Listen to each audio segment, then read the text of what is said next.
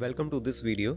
So this video is basically to share the news and updates from Fujifilm X-Summit September 2022, which held in New York City. This video is mainly focused on the X series lineup of Fujifilm. So if you are into Fujifilm X systems, then this video is for you. So kindly watch the full video till the end.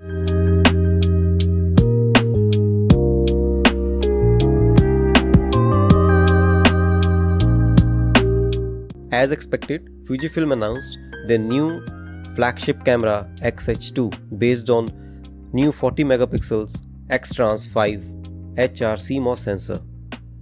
So now this is the highest resolution sensor in this segment and can shoot up to 160MP images using sensors pixel shift multi-shot technology, which is being achieved by the IBIS system of this camera. The 40MP sensor has a resolution of up to 7728 into 5152 pixels and is more than enough to capture 8K video. So now coming on to the video side, it can record up to 8K 30fps ProRes 422 HQ video with 10-bit internal and 12-bit external recorder.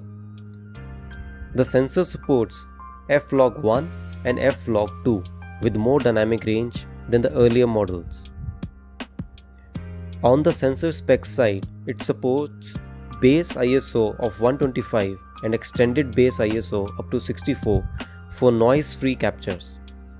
Sensor speed is also bumped up to 1/180,010th of the second, which is 2.5x faster than previous generations. Other specifications of Fuji X-H2 are weather resistant.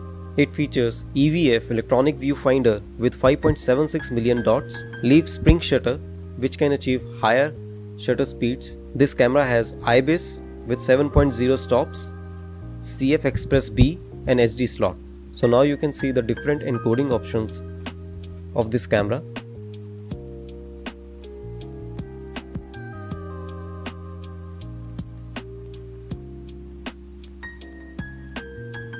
Now talking about the lenses, Fujifilm announced second generation of its 56mmF1.2 lens, which is weather sealed.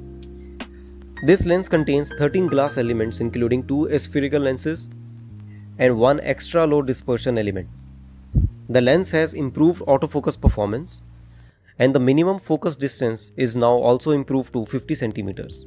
Now on the screen you can see the basic feature set of this lens, which is XF56mm1.2 f1.2, and also as per Fujifilm XF18mmF1.4, XF23mm1.4 and XF33mm1.4 are more suitable lenses to take the full advantage of the new 40MP sensor.